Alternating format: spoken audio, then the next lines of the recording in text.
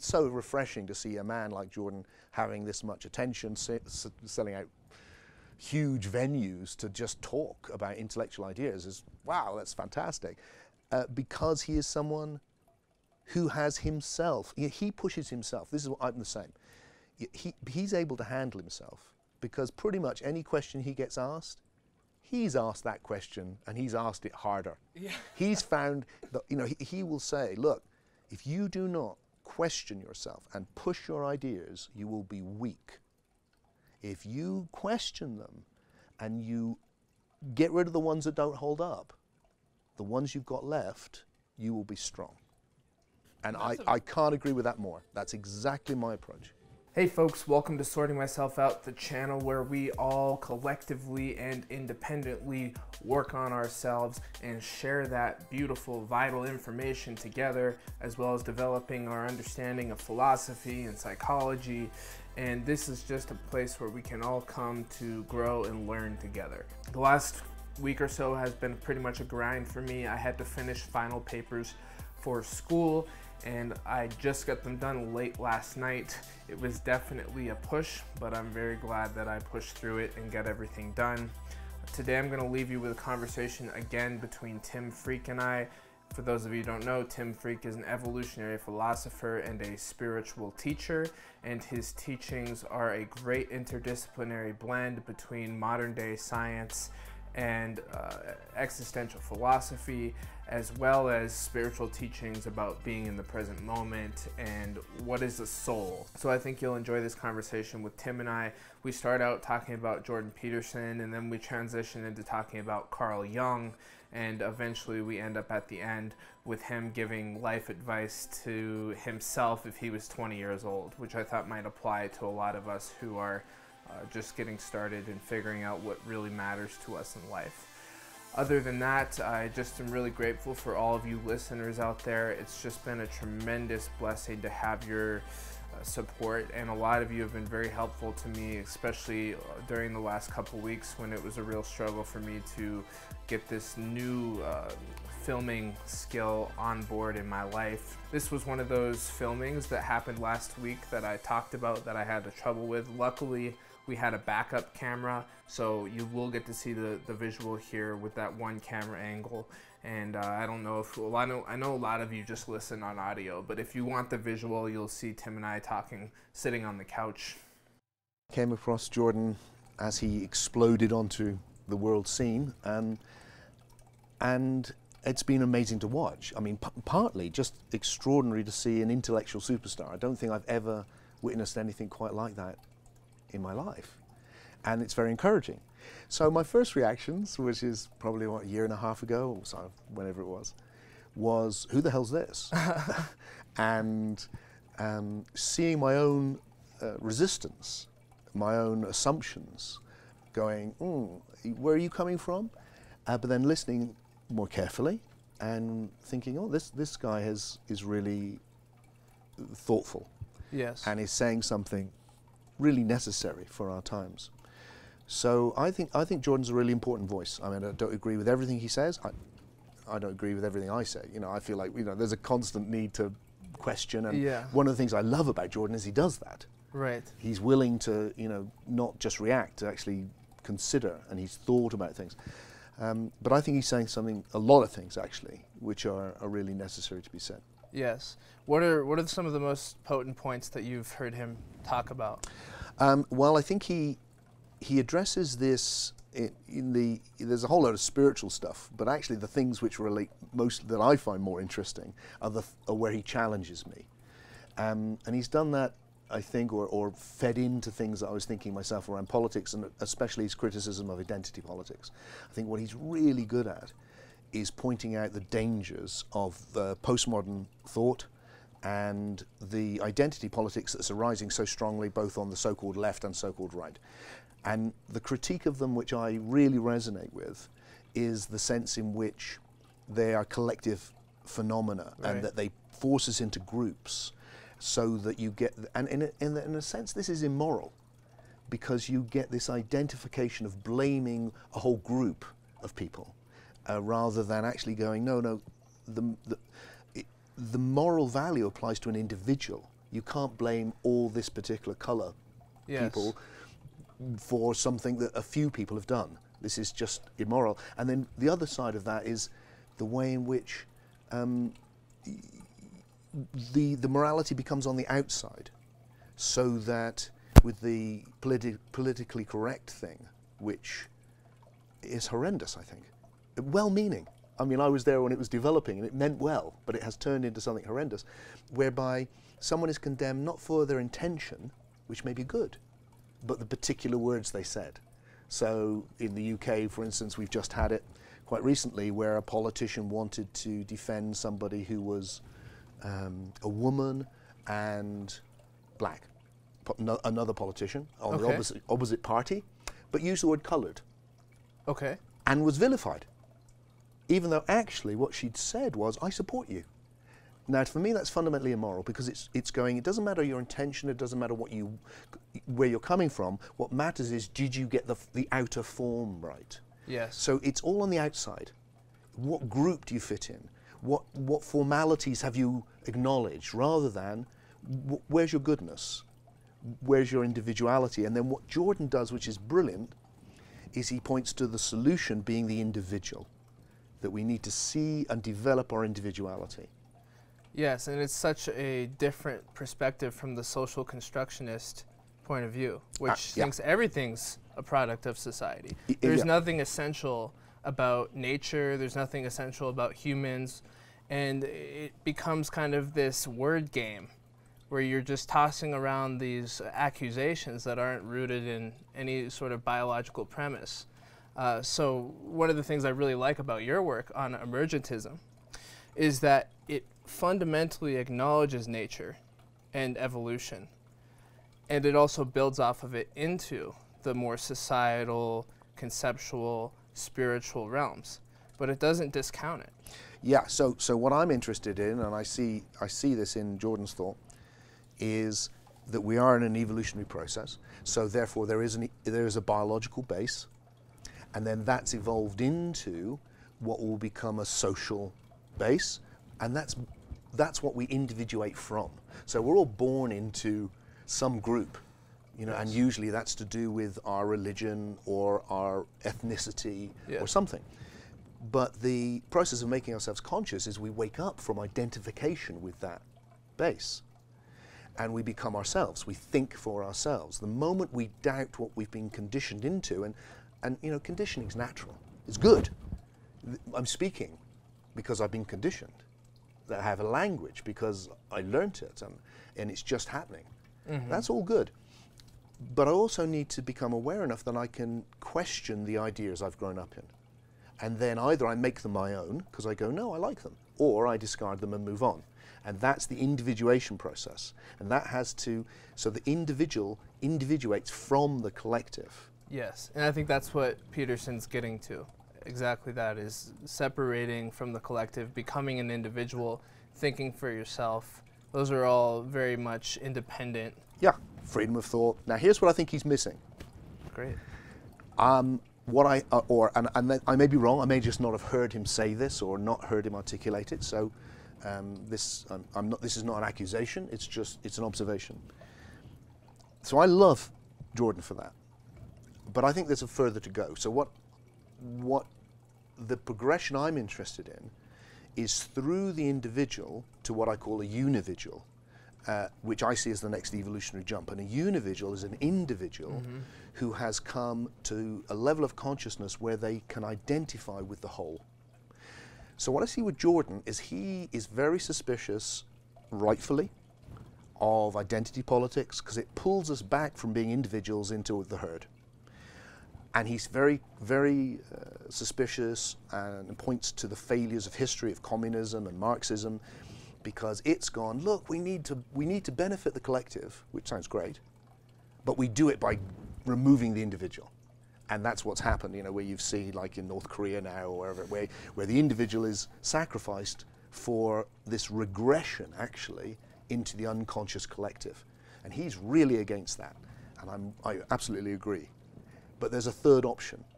And the third option, which I'm interested in, is that we individuate and then we unividuate. And that what's coming through and I think Jordan may be actually an example of this himself, but I don't hear him articulating it, is we come through not just this, we don't get stuck in the individual.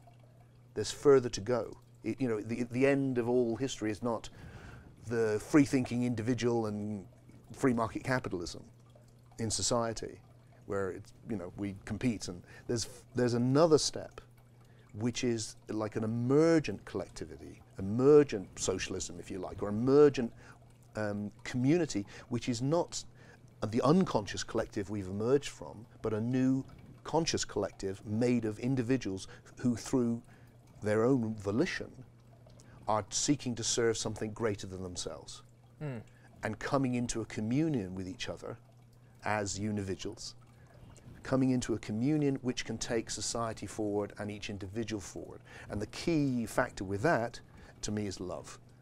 That there is a connectivity between people that emerges as you individuate, which leads you to reach out and unividuate. And that, for me, is the hope, that we can go beyond both the unconscious collective, becoming the conscious individual, leading to the conscious collective. Yes. Yeah, Jordan doesn't seem to talk about love a lot. And I have listened to hundreds, thousands of hours, read his book, Maps of Meaning. I've really paid close attention, and his teachings have really changed my life in a significant way. And one of my favorite things that he says is the best thing you can do is to be meaningfully engaged. When you know you're at the right place and you're at the right time and you're meaningfully engaged with what you're doing. That, to him, is the purpose of life, is to be meaningfully engaged. You don't hear him talk about love. And he also says he believes logos is kind of the dominating principle, the most valuable principle. He doesn't really talk about eros that much. Can you speak to that a little more, the eros, and how you think that's the most emergent form of evolution? Yeah. So the foundation of my approach to everything is what I call paralogical thinking, or both-and thinking, which sees you need to see things from complementary opposite perspectives to really get what it is. So in that way, I think Jordan can become what I would call a monological thinker. He sees very deeply from one side, which is why he tends to be very, very good at articulating a conservative view and attacking the dark side of the progressive view. He's not as good at doing the opposite of that. I would like him to do the opposite of that as well, to be articulate the good side of the progressive view and to see also the dark side of the conservative view, because they're both there. But he tends to be more monological, and one of those factors is that he's very much logos. So for me, logos and eros is just simply love and wisdom. There's what happens in my experience is if you wake up, you individuate, you become more conscious, and you start to realize, well, ultimately, in the deepest sense, you realize that you are the universe. You identify with all of humanity, all of nature, and then the whole universe. So you're an individuated aspect of the whole. You're not separate from it. And what arises with that is this really deep love, and I don't mean just some kind of hippie, fluffy love.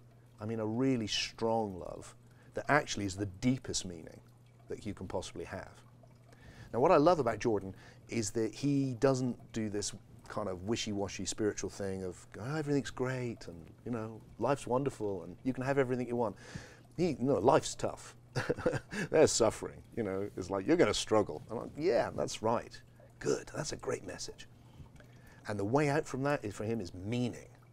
And I agree with that totally. Absolutely right. And that meaning, though, is for me, is utterly linked to love, because that's what gives it the meaning. So I want to see love and wisdom together. The love arises from the sense of unity, because love is how oneness feels. So it's a really embodied. It affects how you think, how you feel, how you live, because you're connected. There's this deep connection. But then you need the wisdom to actually be able to do that. Yes, and have boundaries. How do you live? Yeah, how do you live? Does that mean, right, I realize I'm in the whole thing. So what do I do? Give everything I own away to the poor? It says that in the Bible. Should I do that? I remember a lovely man, elderly man who was a vicar, saying to me once, I keep thinking about that. He said, but if I give everything away, I'll just be one of the poor, and how will that help? See, that's wisdom. It's like, oh, hang on. It's not as simple as that. And what Jordan's very good at is that logos, is that like think it through, look underneath. Where's the small print of your beliefs? Looks good on the surface, but is it? Yes. What does it really mean? And that logos, you know, is really deep. But what you're calling eros and logos, what I call love and wisdom, philo, Sophia. I'm a philosopher. Sure. Philo, love, Sophia, wisdom. They come together, and we need both. And the love arises from the sense of unity. Now, the reason I don't think it's as natural for Jordan to articulate that is he tends towards the individuality. And that's why he tends towards a more conservative political perspective. Yeah. Whereas I think we need both. I think we need to also connect towards this, where evolution is going, which is this unividuating, which is felt as love, connection.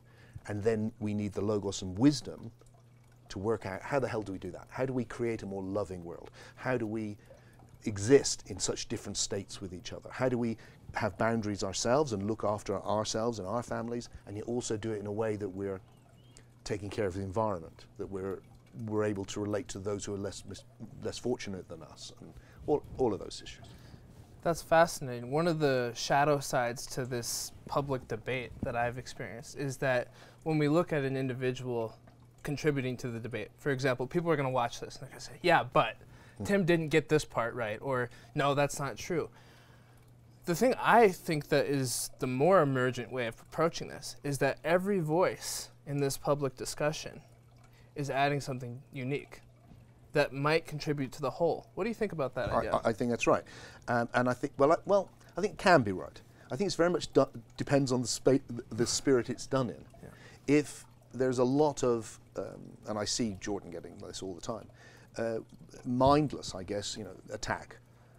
And you know, he's not difficult to attack because he's pugnacious. So it's easy for people to fight back. And he's pretty good at handling himself, so it's not a problem. But I don't think those things genuinely help. But if they're thoughtful, if they're like, if someone's watching this and they're going, yeah, but Tim really missed this, probably if I was there with them, I go, absolutely right. Yeah, glad you said that. Yeah. Because that's an interesting point too. And how do we integrate that into the thing I was emphasizing? Yes. And that's part of the paralogical approach. Because it goes, I said this, probably you need to say something which sounds like the opposite, but which actually complements it, which adds to the understanding of it. Yeah. And that both and approach can get you to a deeper place. And then you can start to integrate these different understandings, and then we're working together rather than working apart. And that's the way I see, like politically, that's definitely what I think can take us forward. Wow. Yeah, and it also seems that people have this expectation when they're watching a philosopher or a public intellectual speak that they have to be able to represent every facet of an idea perfectly, which is impossible. Yeah, and also, again, I love it myself. One of my favorite answers when people ask me questions is, I don't know. Right.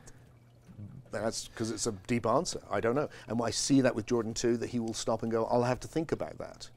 And that's how I feel. I mean, every day I'm asking myself and being asked questions where the answer really is, I don't know, I'll have to think about that.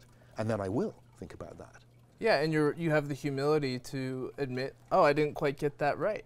I've noticed that already in just our few days together. Totally. I mean, for me, I'm moving at fast, I'm almost 60 and I'm moving faster than I've ever moved in any point in my life.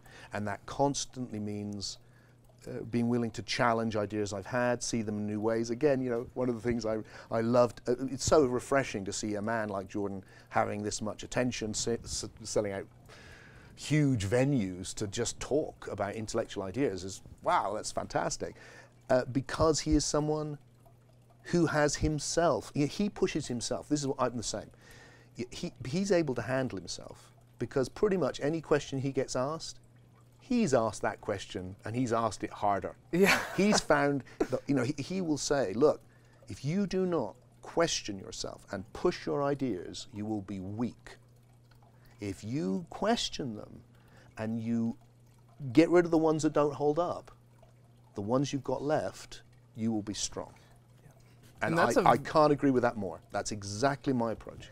And that goes to the point we're talking, that's a very masculine message. I mean, that's on the logo side. That's on the logo side, yeah. Toughen yourself up. Yep. get your shit together, push yourself hard, take responsibility, clean up your room. Bottom line. And I needed to hear that. Yeah, of course. I needed that message. Yeah. And I also I love Ram Dass. Yeah. I don't know if you know about Ram Dass, but he just is just this love guy. Transparent. He doesn't buy into societal narratives. He's not conservative by any means. And I found a way to hold both of those. They're both some of my favorite teachers. Well, I kind of, in some bizarre way, I feel probably I kind of am both of those. Because Ram Dass was a big influence on me in my 20s. I had the privilege of having dinner with him in Maui a few years back. Before I was a philosopher, when I was much, much younger, I was a musician, and I had the pleasure of creating a rave dance track with Ram Dass as the voiceover. So I'm very connected with Ram Dass. And I think you're right.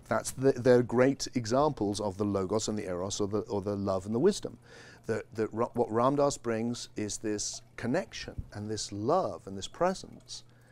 But he's also a smart guy. Oh, he's brilliant. We're talking about a Harvard professor here. So he's like, he knows what he's doing. But that's the side you see more of. Jordan, other way around. He's much more like, and he's got that male aspect very strongly. But I bet if you hung out with him, you'd find, he's clearly a very compassionate man. Oh yeah, he's comes to tears all the time. That's the other issue about him. All the time. One of the great things I think that people connect with about him, and I really love, is his vulnerability. So he's both. He's on the one hand, he's like, be tough and be strong, and really what he's saying, I think, is be strong and tough enough to be vulnerable, because it takes a real strength, a real inner confidence, to be actually to go, look, I'm a human being. I'm scared. I'm lost. Aren't we all? Really? And then with that, here's what I'm doing with it. And this, the state of the pain in the world brings me to tears, and I have to meet it, well, with meaning, and I would say with loving meaning, by bringing love to it in a meaningful way. I love that. That's so well put. Let's move on from Jordan. And what I want to get into next is Carl Jung. Because Jordan talks about Carl Jung a lot. I mean, it's one of his main go-tos, is Jung, amongst many others. And one of the things Jung said that is right aligned with your theory of emergence that you lay out in your book, Soul Story, is that the collective unconscious is like a 2-million-year-old man in which everything that ever has been and is available within that collective psyche. When I was at your workshop this weekend, it was just so clear to me that you had embraced that view. Am I right? What's missing there? What would you add? No, I would say that. I mean, with me, I've been around people like Carl Jung for so many decades. I don't even know where he starts and ends, and I start. It's like we're enmeshed, a bit like with Ram Dass and these figures that have played a role in my life. So I think Jung has this idea of the psyche, the soul. Let's use a more provocative word. He uses the word soul, really. He's a soul doctor. And he's going, look, everything that's ever happened in the soul is there. And that very much fits into my idea of time, which is that time doesn't pass, it accumulates. That the past hasn't gone anywhere, it's in this moment. And by that I mean, this moment is predicated on everything that's ever happened. Without all of that, it can't be this moment. So in a very real sense, the past exists. It's fixed. Now that doesn't mean we can't reinterpret it. And Jung is all about that, is reinterpreting the psychic past. But what's happened has happened. What's come into form has been formed and is the way it is. So this moment, every moment, for me, is it's the coexistence of everything that has been and everything that could be. So it has these two qualities. It's always a new realization. Every moment is different. It's obvious, but interesting.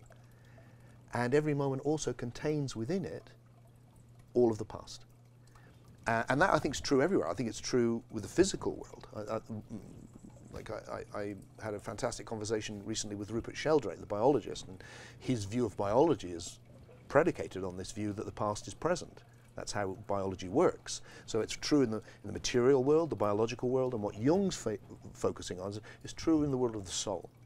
that there is a collective soul. The soul or the psyche is much more than an ephemeral thing that's just happening now as a byproduct of the meat in my head. There's a whole domain of reality. This is the ancient spiritual idea, and Jung is embedded in that. There's a domain of reality. It's non-material. And we all have access to it. And we're in it right now. This conversation is taking part in it.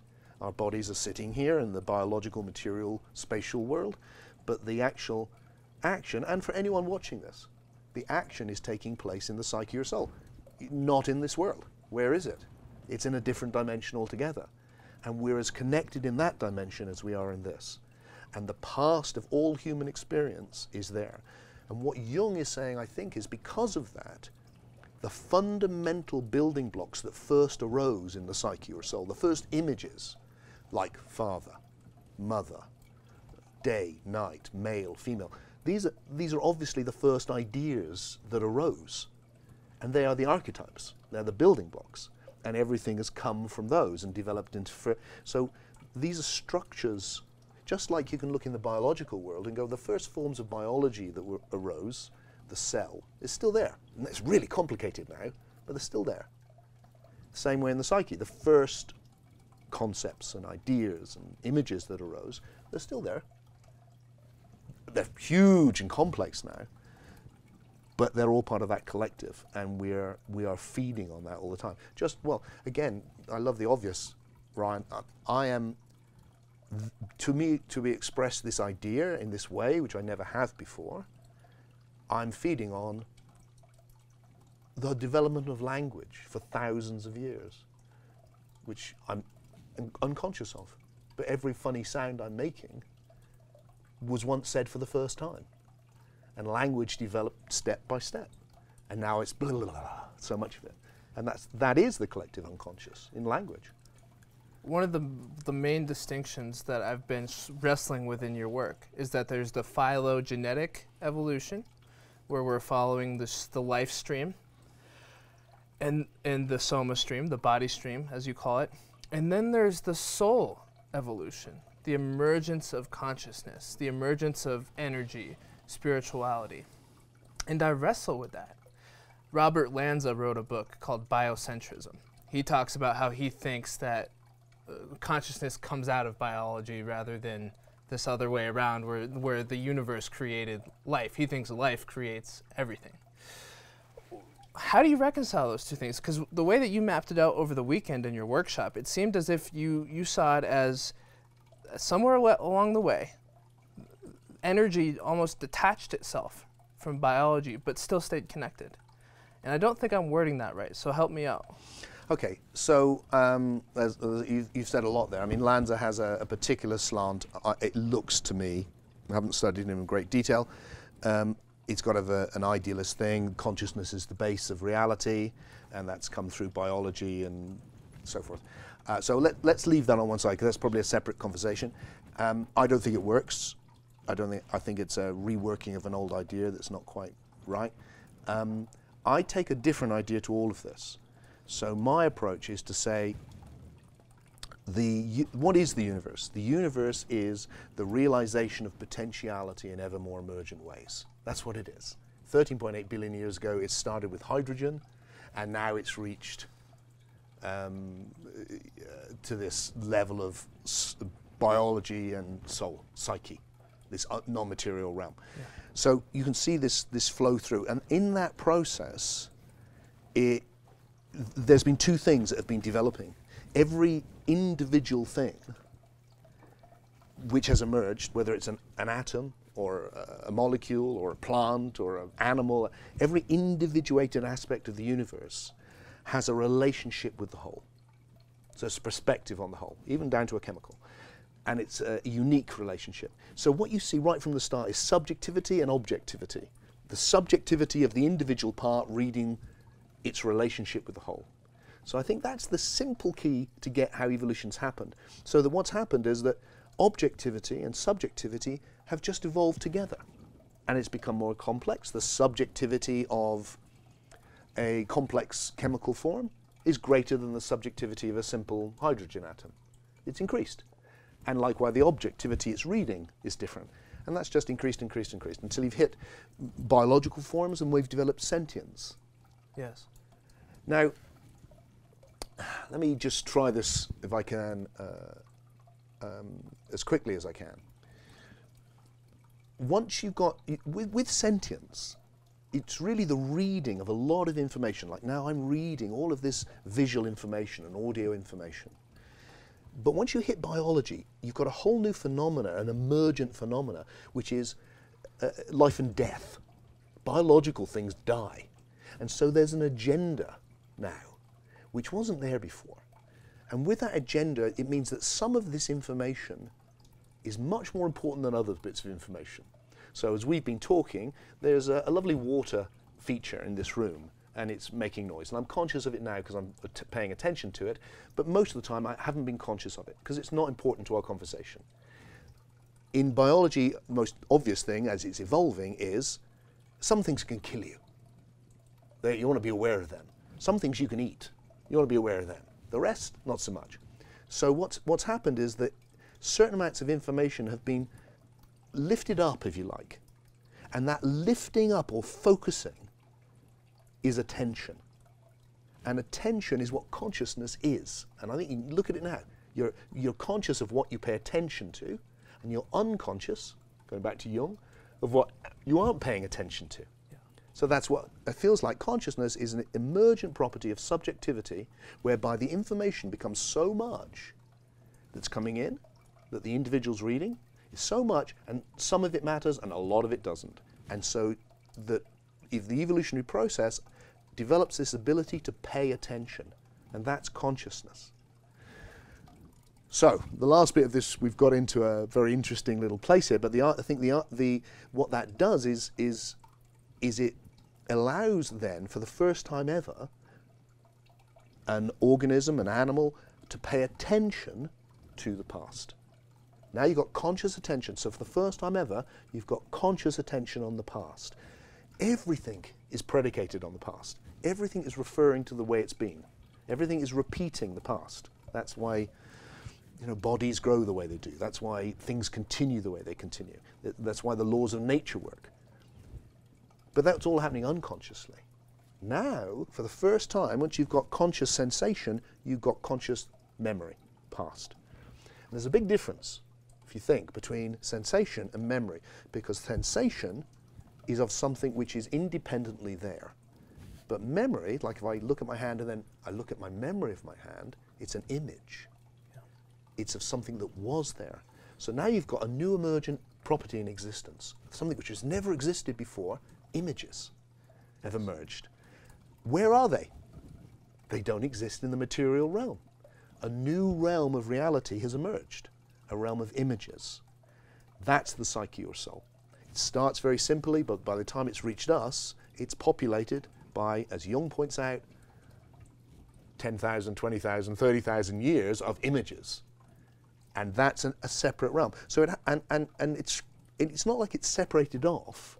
It's emerged from it, but it's qualitatively different because it's not made of matter, it's not made of atoms, it's made of images. Yes. And that's the nature of the psyche or soul. And it's that world of immaterial images which spirituality is all about. That's the world that you explore if you're a shaman. That's the world you explore if you're meditating. That's the world that we exist in after the death of the body, according to all the spiritual traditions. Yes. So that is where we go, the world of images is much more than something happening in the brain. It's actually an emergent level of reality. And somehow it's beyond physicality. It's somehow not somehow, just look right now. Just look in your own experience. There's two things happening all the time. There's a flow of sensation, which is your relationship with things in the world, and then there's a flow of imagination. And the contents of the imagination, or the psyche, or the soul, are not made of matter. They're made of images and ideas and concepts. And they're not made of atoms, and they're not physical.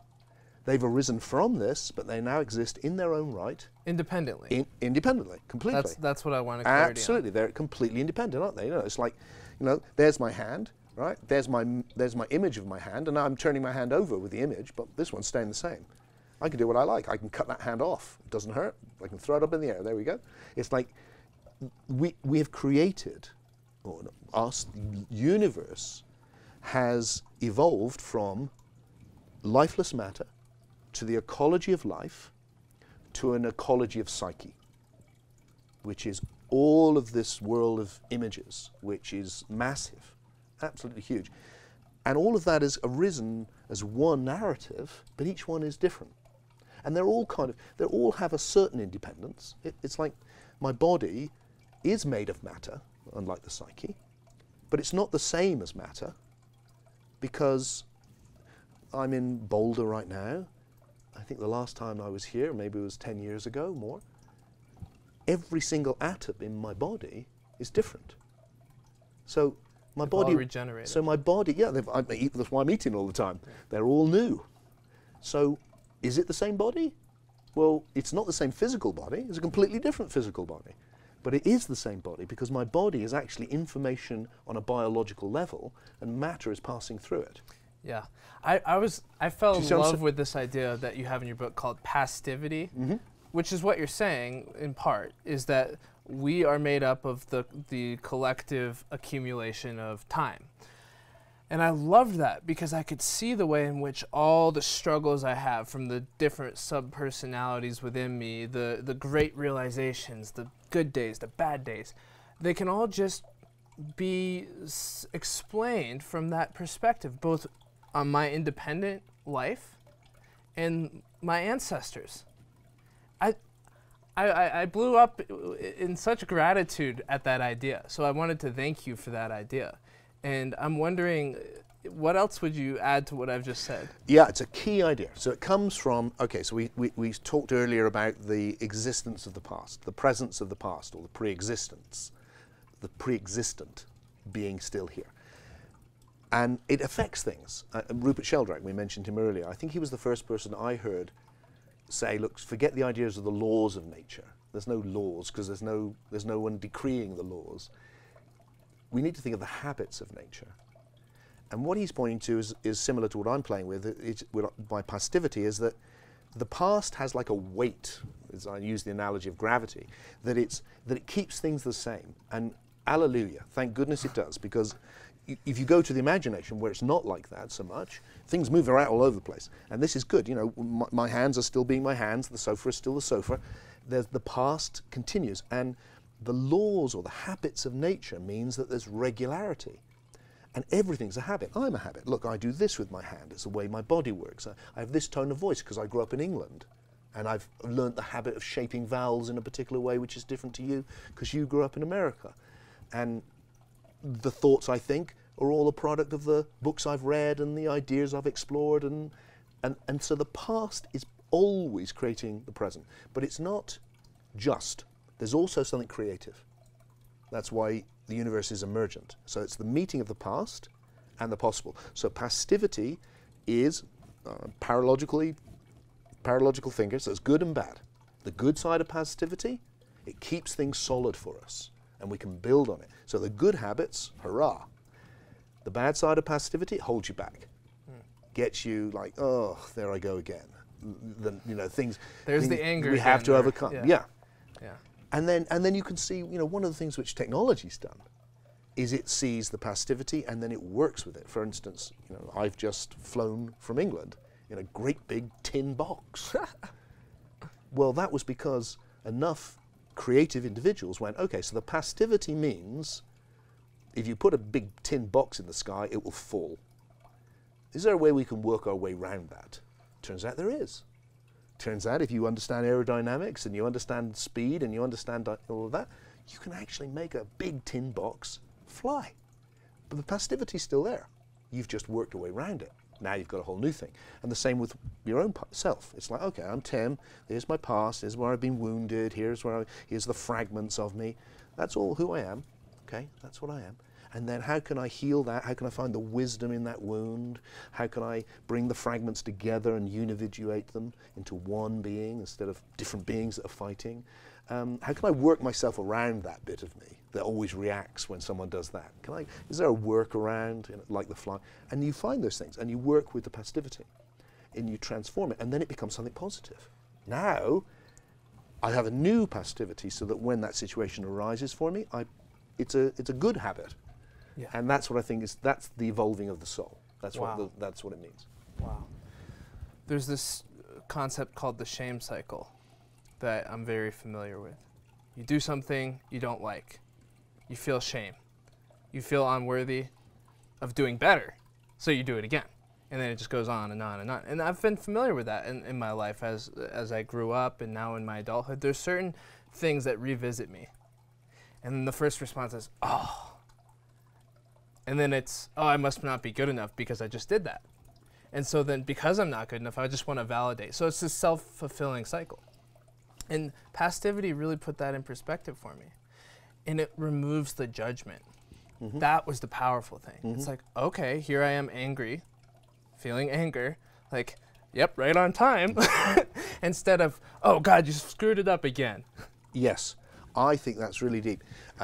I'm, you know, one of the things I work with now, you know, the older I get, the more it happens, is to feel like, because of the way the past is a habit, when I find some part of me that I want to transform, I transform it, but, you know, be smart, have wisdom. That will come back. Yes. It will come back. So be ready. So don't think you've done it once and for all, but actually know the nature of things. It's like, you know, it's like getting through the winter and going, that's it now. And it's like, no, winter will be back. Yeah. But next time you know what it's like. So be ready for it so you can handle it. Yes. And then it won't be a problem for you. And that's wisdom.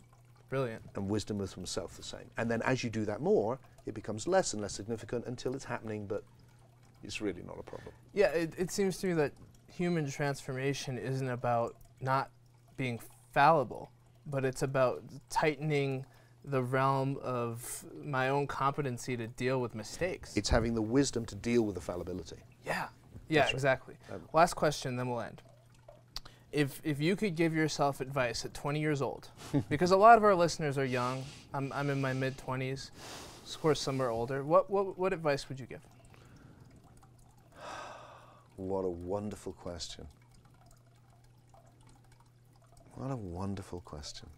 God, it feels like it's what's interesting about that question, Ryan, is that on the one hand, I've got all of this stuff rushing in, like, oh, there's so much, you know, it's been 40 years, or 20, 30 years. And then another part of me feels, is there anything? Or would I just be encouraging? And I think that probably is the answer. It feels like what I see from having lived a life is that I did okay, despite all of the embarrassing, crazy mess-ups, which there are plenty, and my lack of wisdom, which was obvious, and my lack of wisdom now, which it becomes obvious still. But I was lucky enough to wake up to this oneness and love very early. So I was sustained by that. I wasn't always in it, but I knew it was there. And so that sustained me through my 20s and 30s, because although I would get very lost, I would come back to it. And I fundamentally trusted it, which is why I've been lucky enough to live a life I have, you know, it's been a wonderful adventure. Wonderful, wonderful adventure, and it's going faster now than ever. And the ideas are clearer, and my heart is still getting bigger. And I think so. What I would say to myself when I was 20 is, you know, you are right to trust it, Tim. And that the fear you have that you don't need to worry about the fact it will turn out okay. If you're trusting the right thing, don't worry so much about how you get it wrong. Keep trusting the deepest thing in you. Keep taking the risk, but don't take stupid risks. Be wise, be canny, but fundamentally, life is good. And if you keep wanting to serve the good, serve something bigger than yourself, you will find your way, and it will make sense. And so far, that's turned out to be true. Wow. Beautiful note to end it on. Thank you, Tim. If you have any questions, or if you want to come talk to us on Sorting Myself Out, then email sortingmyselfout0@gmail.com. Make sure to hit that subscribe button and hit the notification bell so you don't miss any of the content that we're continuing to provide. And we will just continue to be a supportive community of people that care about one another and people who are sharing what they're learning in their lives. So I think that that's a great thing. Thank you.